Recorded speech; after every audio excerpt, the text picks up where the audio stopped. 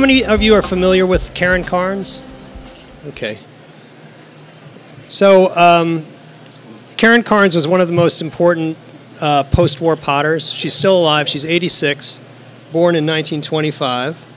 And I worked on putting together a retrospective with Peter Held at Arizona State University. And the retrospective is traveling to 5 venues, and it's currently at the Racine Art Museum, the RAM. And this is not a very good image, but it's of the current installation. It's at the RAM through the spring, and then we'll be going to California, to Sacramento, to the Crocker Art Museum for its final leg. Karen was born in, as I said, in 1925. She was the daughter of immigrant garment workers. And what I found so interesting about Karen is not only the incredible quality of her work and the way that it always evolved and changed and became, grew and grew into itself, but also really the way in which her life unfolds some very significant themes in American culture. So Karen grew up in the Bronx Coops, and there's actually a really interesting film, a recent film called At Home in Utopia, which came out about a year ago, if you get a chance to see it, about this workers' cooperative housing project in the Bronx. And as you can see, it was actually very high standard of construction, and included it was kind of a world unto itself. It included a library, a daycare, school, art gallery, etc. And this is a picture of the founders, and you can see that even though these are garment workers, they present themselves in a rather established way. And the founders included women as well, which I think is very significant. Very socially active. These were communists, and these are some activities. The May Day demonstration. This photograph, Karen would have been about 11 years old at the time, and when I found this photograph, I sort of went into Photoshop and kept blowing it up, thinking maybe I could see her as a girl, which I didn't find her. But she always describes, the big holiday being May Day. Workers of the world unite. So, and this is a demonstration on the left of resisting an eviction. Karen was very independent from early on. She calls herself she was an original latchkey kid. Her parents were always busy organizing and working, and she feels like it was just a kind of fabulous experience to grow up in New York without the oversight of her parents, because she had the museums, the libraries. She loved it. And she went, when she was about 15 years old, and enrolled herself, completely on her own initiative, in the High School of Music and Art, which is, that's the original, now it's at Lincoln Center, but the original buildings up in 130th, the Upper West Side, and began studying to be an artist. She graduated and then enrolled herself in Brooklyn College.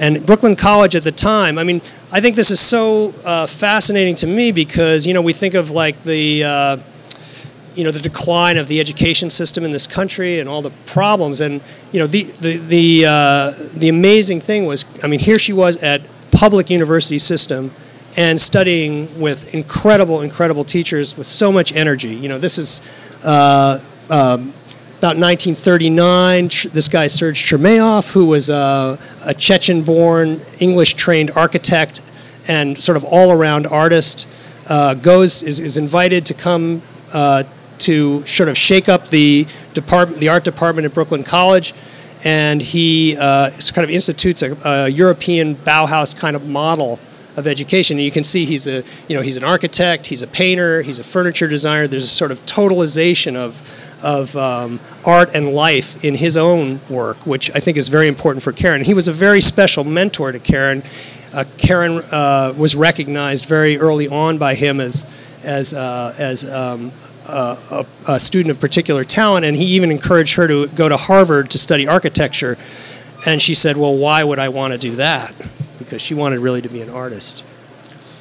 She did, however, on Chermayeff's recommendation, go down to Black Mountain College in 1946 for a summer session and studied with Joseph Albers, also a Bauhaus refugee and a friend of Serge Chermayoff. And this is a picture of Albers just teaching in this sort of workshop, ongoing sort of lab situation. It's very different than what we think of as a class today, in the sense that you might take Albers' class for 3 or 4 semesters. It wasn't like, you know, Design 101 and then you take Design 102. This was really much more of a kind of collaborative and ongoing experience. And I think this is also important for Karen. Karen marries David Weinrib, who's a emerging ceramic sculptor at the time. And I don't know, I just love the way this sort of speaks of that moment. Here we are about 1949 or so in New York. And he introduces her to clay. There was really no clay at the High School of Music and Art or at Brooklyn College, because actually the Bauhaus had a real prejudice against it because they felt it was too yielding, which is interesting. Even though, you know, Annie Albers was weaving like crazy at Black Mountain at the time. So this is David and Karen moved to Stroudsburg, Pennsylvania, and they live in a tent. And I love this. This is a drawing that David made of their tent and the description of the contents, which I don't know if you want to read through it, or if you can read through it, but it expresses the kind of whimsy and joyful DIY sensibility that they were engaged in. And I like this picture a lot because, for me, I ask myself, I meet a lot of young ceramic artists, and they say, I want to set up a studio, and I want to live in a certain area, a nice area, and so on. I say, are you willing to live in a tent? You know, because Karen was like, it really wasn't a problem to live in a tent because she really wanted to do this artwork. And this image on the right is a very interesting and important image for me because, as we'll see later, Karen's archive suffered a terrible fire in the late 80s, and there really are no images or extant pieces of work that she made at this very earliest moment of her contact with clay in Stroudsburg, but these are actually pictures. This was an interview done by Studio Potter in the 80s, and these are images of these lamp bases that she made for this factory that she was working at with her husband at the time. And you can see they have this kind of modernist Jean Arp-like biomorphic quality, which was, you know, kind of, but they're also really amazing pieces. I mean, they're very good. And so very early on, her sort of precocious brilliance was evident. David and Karen went to Italy in 1949-50, and lived in a small town that was a pottery town, Sesto Fiorentina. And this is a set of drawings that David made for Karen for her birthday, which just kind of expresses some of the spirit, again, of that time and of being in Italy. Here she is on the far right, second row from the bottom. You can see her meeting Gio Ponti, who was a very important Italian designer who had a magazine called Domus, which later, very early on, featured her work. So this was a kind of unheard of thing for someone who hadn't been working in the material for very long to sort of meet this person, her brilliance be recognized and featured in his magazine. You know, kind of an unheard of good luck, really.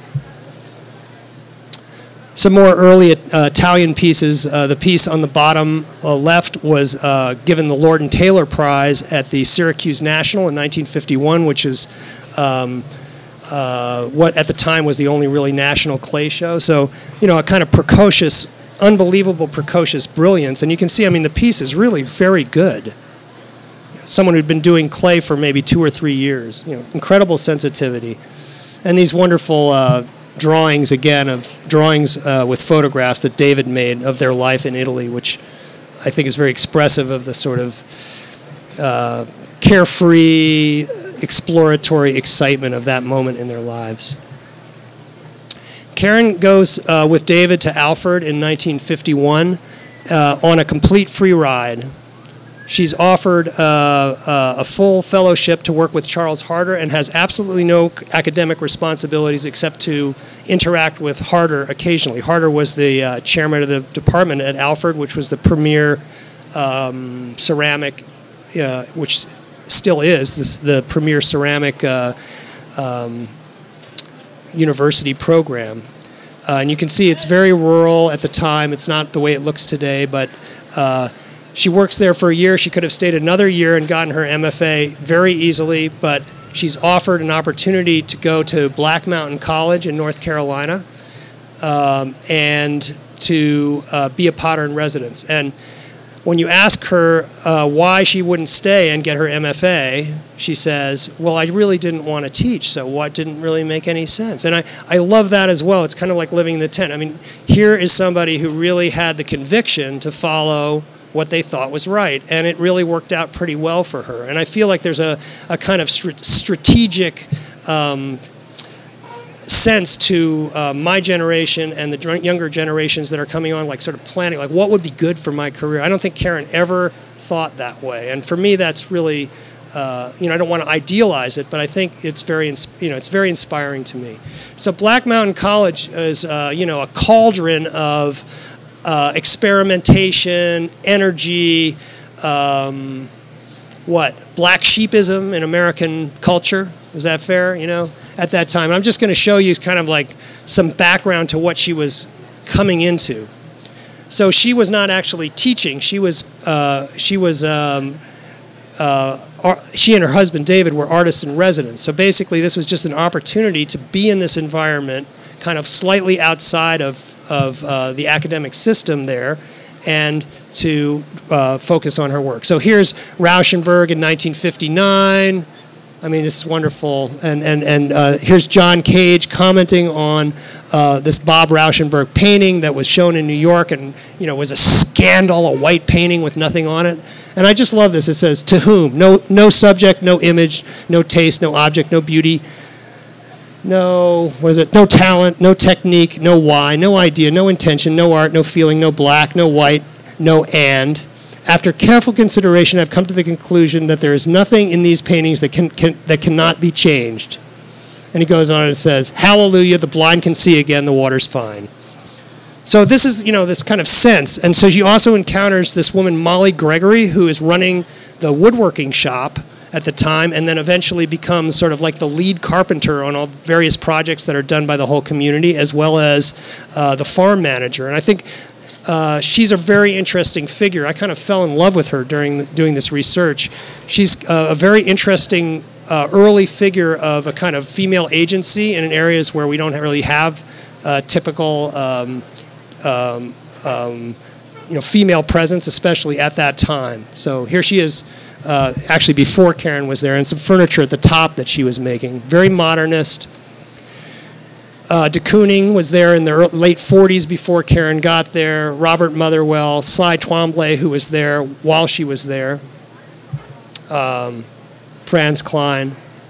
So all the New York's sort of abstract expressionists were really there. And there's also a powerful story about architecture that is part of this whole moment, and that's Fuller experimenting with domes.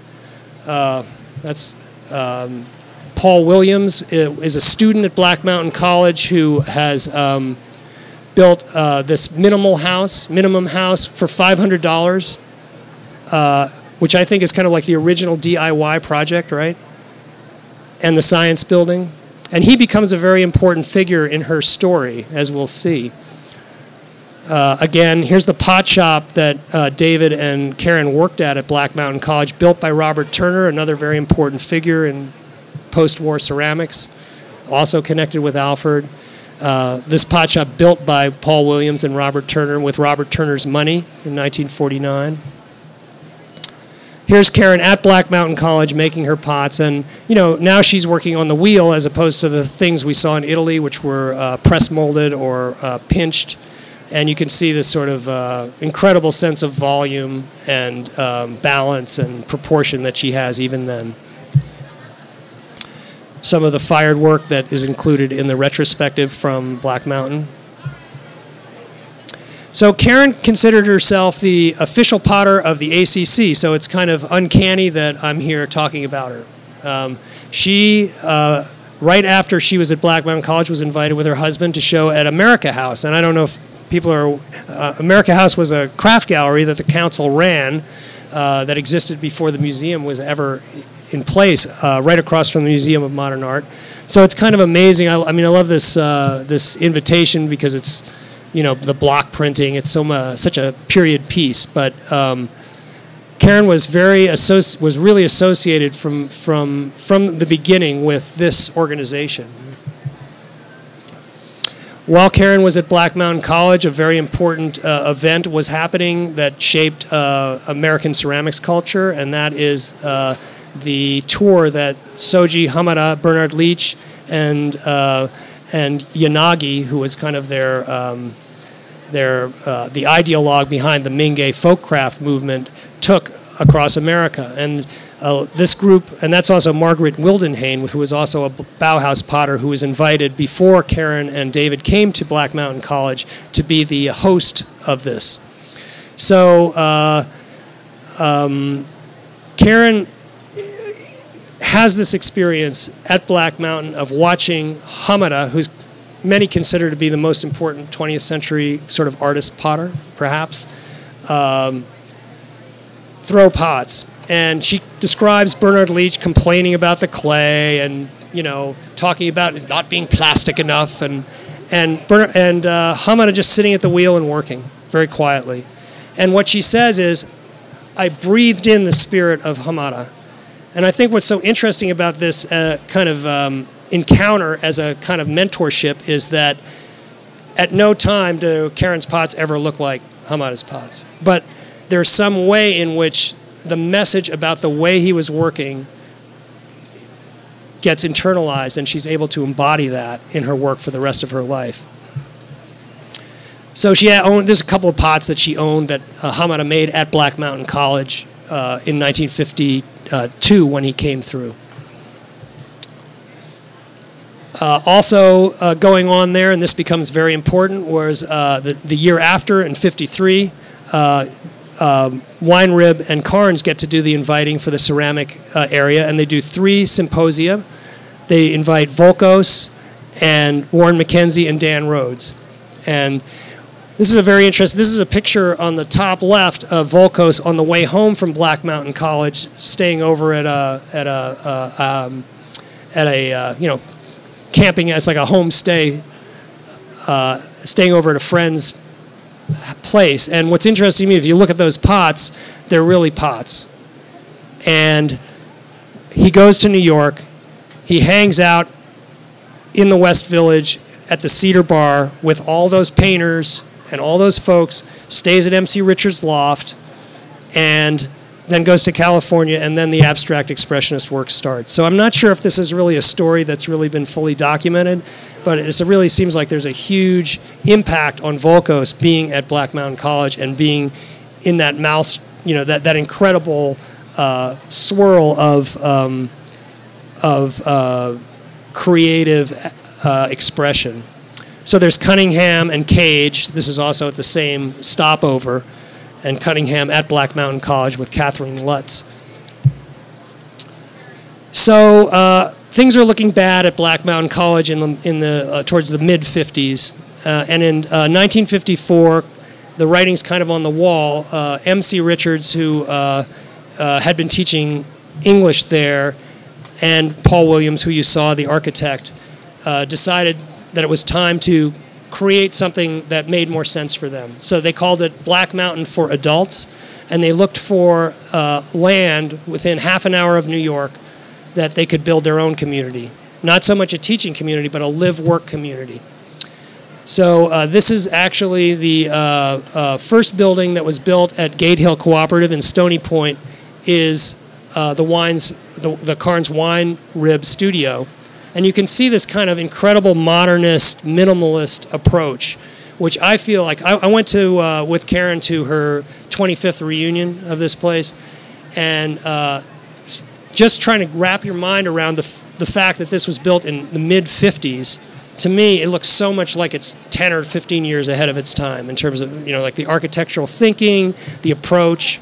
So Paul Williams really was their kind of patron, and he gave this 100 acres and just sort of built these artists their houses, and then over time they kind of paid him back sort of if they could.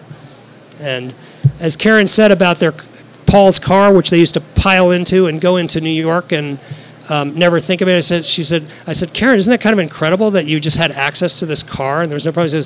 She said, well, that's the way we thought it was, But there really is a story of real patronage here by a kind of visionary and generous man. So here's the annual picnic. You get a sense of the way art and life are so deeply entwined in this type of situation. Their showroom at Stony Point.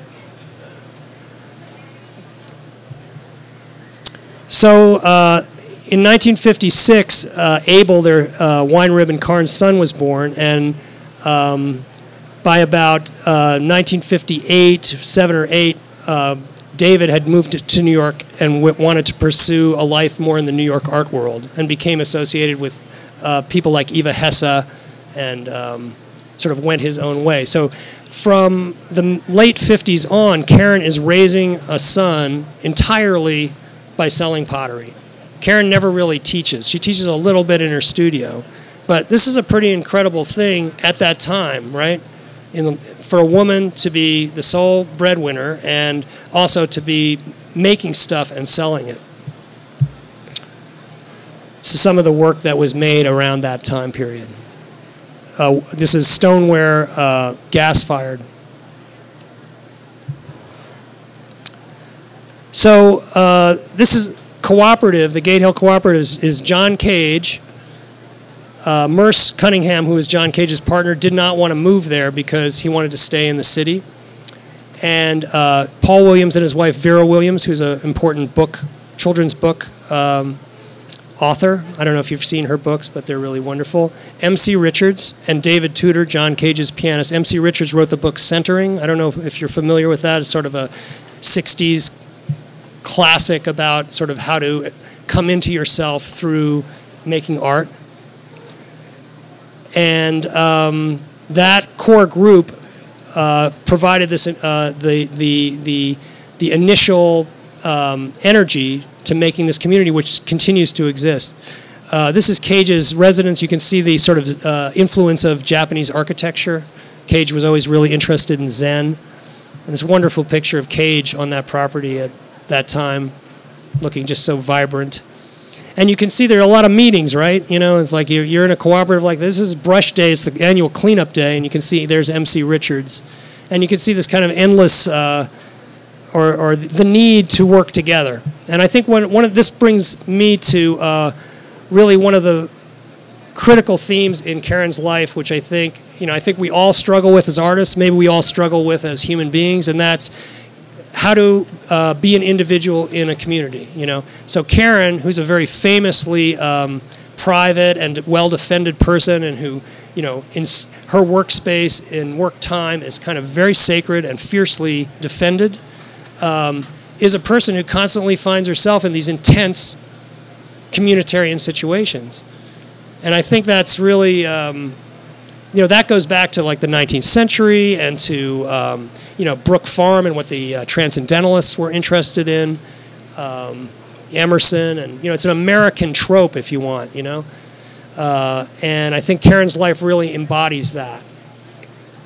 This is in the early 60s, Karen came up with a flame-proof clay body. This could be put right on the stove, with exposed directly to the flame. And so that was also something that Karen always pursued until really maybe 10 or 15 years ago. She always made these casseroles, and they were very popular and kind of provided almost like her living stipend in a way. And I feel like it expresses also her working class commitment to making something that's really useful and simple and provides nutrition. She also worked on a larger scale. Here's some architectural scaled pieces, bird baths, and these large planters. And eventually, these incredible chairs and this fireplace and stool.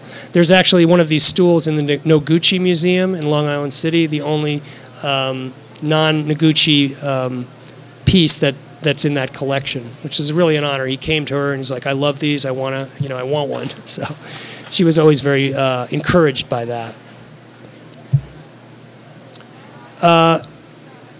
A very interesting thing happens to Karen in 1968. She goes to Penland. She's asked to teach a workshop at Penland School, and she's introduced to salt glazing. The person who was there before her was a potter named Byron Temple, who was salt glazing. They had built a salt kiln, and she absolutely fell in love with the process, and it completely changed the direction of her work. And I really like this.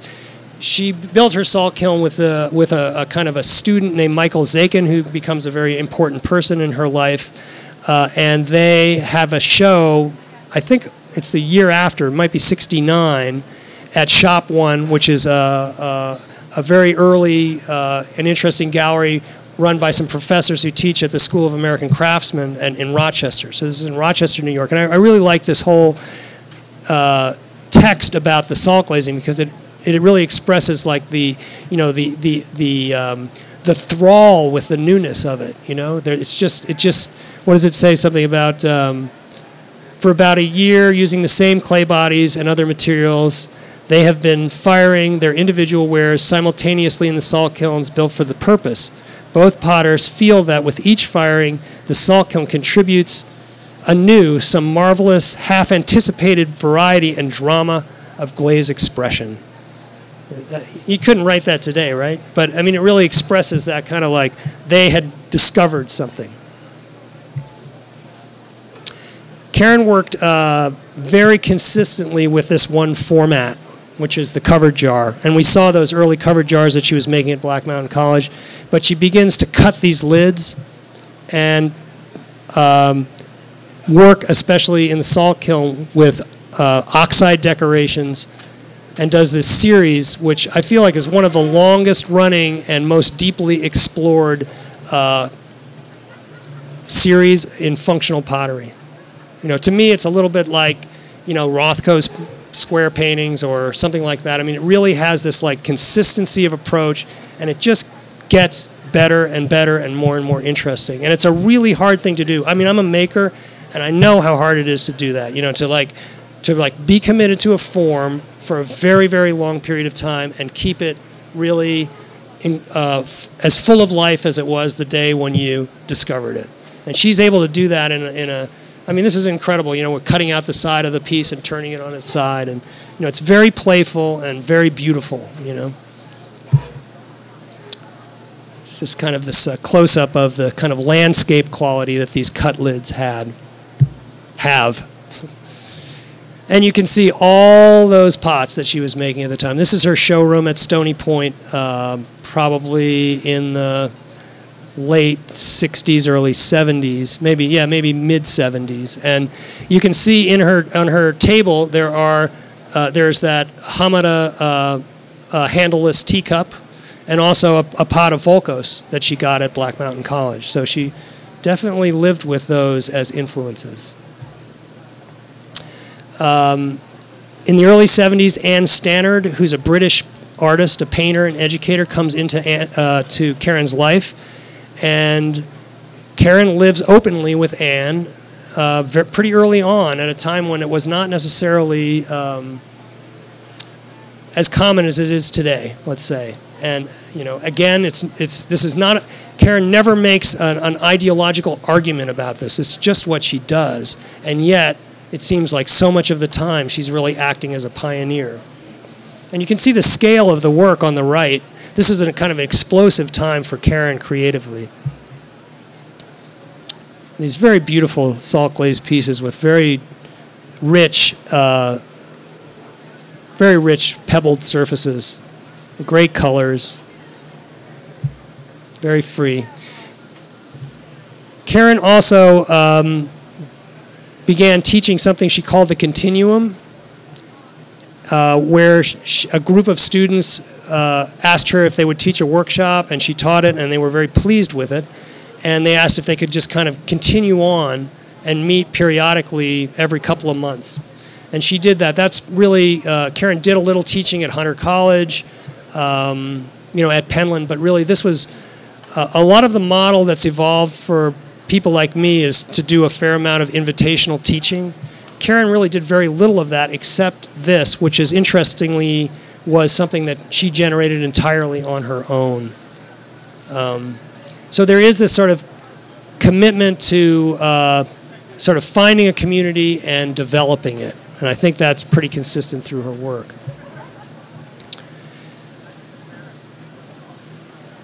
Just when she's doing really very well with her salt glazed pieces, she again makes a change. And she moves first to a very, very rural area in Vermont and spends a couple of years building this Bory box wood kiln, a very large wood kiln. And then when that situation that was actually a walk-in situation, like a sled-in situation, no power, no water. And she decided that was a little too, she and Ann decided it was a little too much for them. And she moved to Morgan, Vermont, which is really like you can, like Sarah Palin could see Russia. Well, you can see Canada. It's really up there. And so she moves from this very intense community at Stony Point to really, really isolated rural area. Quite poor in the Northeast Kingdom of Vermont. And she starts firing this Bory box wood kiln. This is a local guy, Ken Whitehill, who became her kind of kiln assistant, her fireman.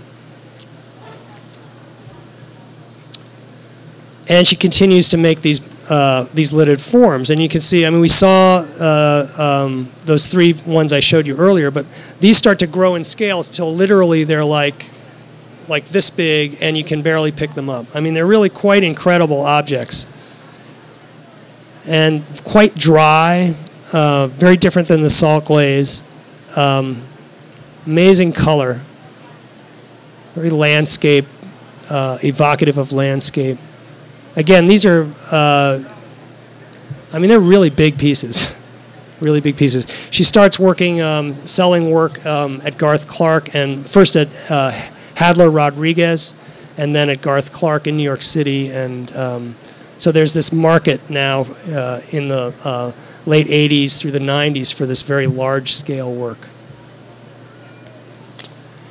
And she also begins to experiment with these more bouldery shapes and these multiple necks.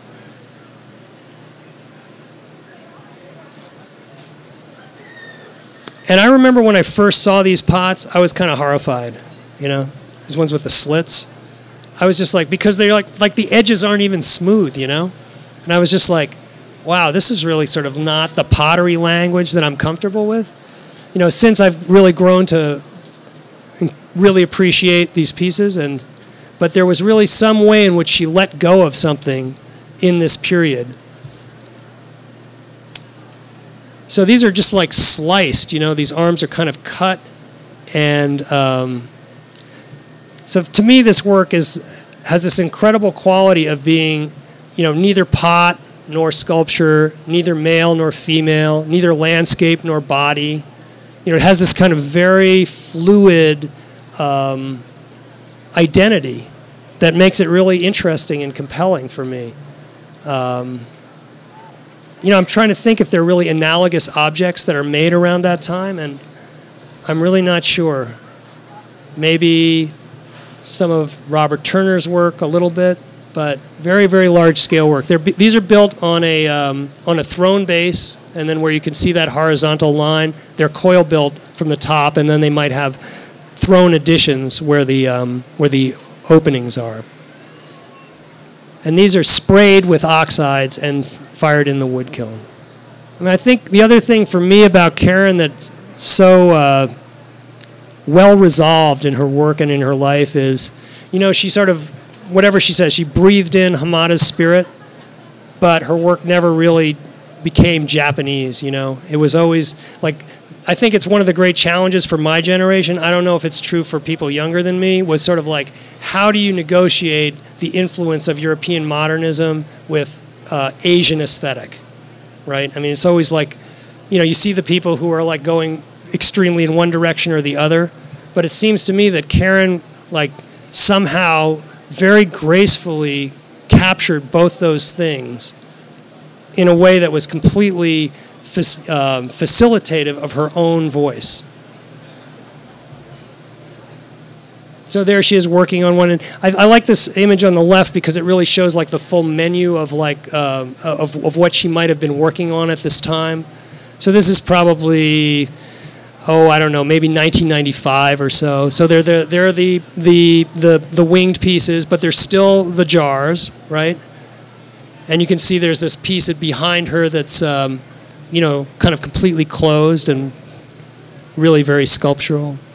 So Karen has a tragic fire in 1988. The kiln is fired. She shuts off the kiln. She goes to bed, and then she starts to hear a rumbling. And in fact, the chimney, the rafters on either side of the chimney caught fire. She had an old, as you can see, it was an old farm, and all the buildings were connected, and this was the result. And she lost all her archives, all her papers, her address book, her collector list. The amazing thing is that there's a film about Karen, which is very good, and in the film you get to see them unloading the kiln after this fire, and of course everything's burned except the pots. The pots are just fine. So the film's called Don't Know, We'll See, made by Lucy Phoenix, and it's really gives a lot of feeling about Karen at work, which is, I think, great. So Karen, work changes, of course, after an event like that. Karen and Ann rebuild their house on the same site. They decide not to move, and Karen's work becomes much more intimate, much smaller in scale, and all this work emerges about the relationship of people. Karen always says that she was shocked by the response of the ceramic community to her fire. Basically, pots poured in for her to fill her shelves, donations poured in, people showed up, and it really, I think, even though Karen is a really beloved figure in our community and an icon, but I think she never really felt like that it really kind of had any reality until this event happened, and so many people really stepped up and showed how much she meant to them. And so it's really interesting the way a traumatic event can be an opportunity, and for her, she really took it. And you can see that there's this whole, from a sort of bodies of work that were really based on a unitary form, which might have additions, that really is about sort of like, if it's about the body, it's about one body, to this whole question of the relationship of forms.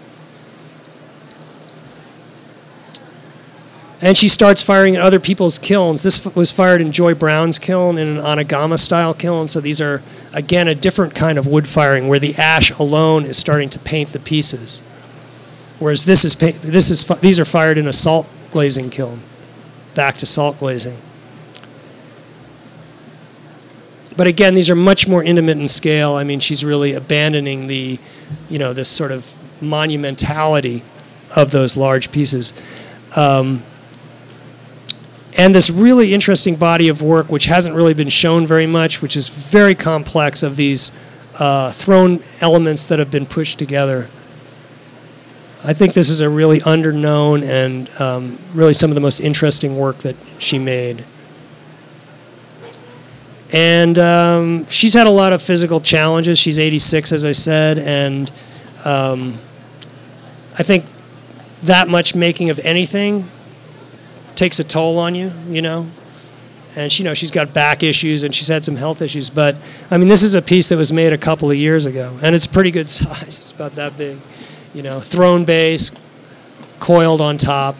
And she continues to work today, even though it's really, really difficult for her. And I don't know, it's very moving to me that someone could have a 60-year career in this field that I care about and continue to go out there and do the work, even though it really hurts to do the work. So Karen also, another thing that Karen always did was, or always do, but for the last 36 years, she was she curated this fundraiser, this pottery sale at the Old Church Cultural Center in Demorest, New Jersey, right outside of New York City. And that show really has become a kind of model for a lot of alternative sales events like the Minnesota Pottery Tour, the St. Croix River Tour, and the Art of the Pot in Austin. And a lot of people have been inspired by Karen's commitment to trying to self-produce something that has a social component that benefits a cultural institution. So here's Karen with Michael Zakin. You remember we saw Michael Zakin's pieces on that card at Shop 1 in the late 60s. And here's Michael. Michael Zakin's actually 92 now and still the director of this center. And they're in their 36th year. And here's Karen reading how much money they raised for the center, the assembled group of potters. So it is, again, sort of this commitment to building community, sustaining community, helping younger potters. And there's Malcolm Davis. I don't know if you know Malcolm, but Malcolm, who died recently, very unfortunate, unexpectedly. But really a kind of connector and a mentoring role that Karen had, even though she never taught, never engaged in these sort of traditional forms of mentorship, never had apprentices. So this is the book, and there are 5 essays in the book by some really good writers. I think I tried to make a book that actually was not just a coffee table book with some nice pictures, but where the text really says something and says something from different points of view. The book is available in that corner. I think it's at the end of between aisle 1 and 200, or 2 and 300, over in that corner. I'm going to go by there if you want to talk or you want me to sign a book. I'd be happy to do that. Karen was supposed to be here and couldn't make it because she recently had a small health event, which she's recovering from, and she's really doing fine. Anyway, I'm very, very honored that you sat through this whole thing and listened to me.